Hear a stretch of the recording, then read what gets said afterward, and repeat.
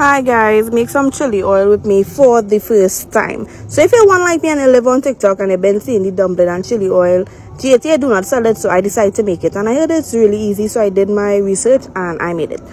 So you hot your oil. You add your bay leaf, cinnamon, ginger. The star thing, I always forget the name. I don't know if it's Starly or Stars or something, but at the end of the video, so you know what I'm talking about.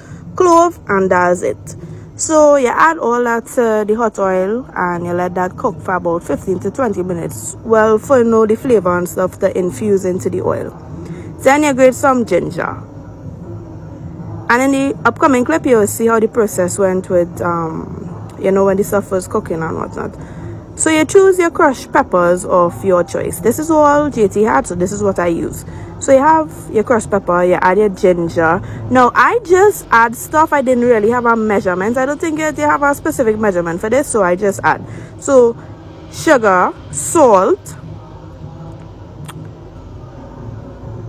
Yeah, this salt. And I always thought that I didn't know this was MSG, right? I always know it as fried rice seasoning. But my mommy told me today this is MSG. So this is what I use, and you add some MSG to the bowl or whatever. Please do not use plastic because you have to put hot oil in this. All you use all the sense if all decide to make this, okay?